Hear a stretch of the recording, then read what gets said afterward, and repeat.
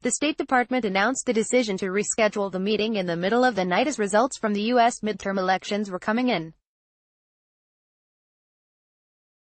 State Department spokeswoman Heather Nauert did not offer an explanation as to why the talks would be postponed. "We will reconvene when our respective schedules permit. Ongoing conversations continue to take place," she said. Yoon Young-chan, a spokesman for South Korean President Moon Jae-in, said his government was aware of the postponement.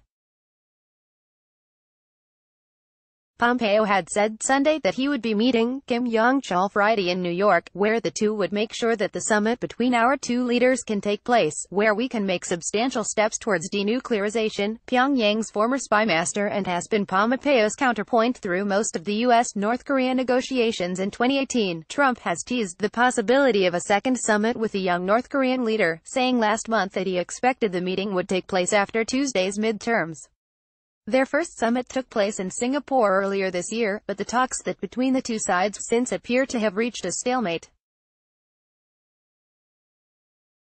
Trump and Pompeo have consistently said that the punitive sanctions levied on Kim Jong-un's regime will not be removed until North Korea gives up its nuclear weapons and allows the international community to verify it has done so. Pyongyang, however, insists that as long as the sanctions remain completely in place it will not negotiate with the United States. On Friday, an official with North Korea's foreign ministry threatened that if U.S. does not ease sanctions, that Pyongyang could restart building up nuclear forces. Though some experts speculate the threat could have been posturing by Pyongyang to gain leverage for the now postponed Friday talks, a source with knowledge of North Korea's position on denuclearization confirmed to CNN last week that the Kim regime could change its stance on its nuclear program if the U.S. does not alter its policy on easing economic sanctions.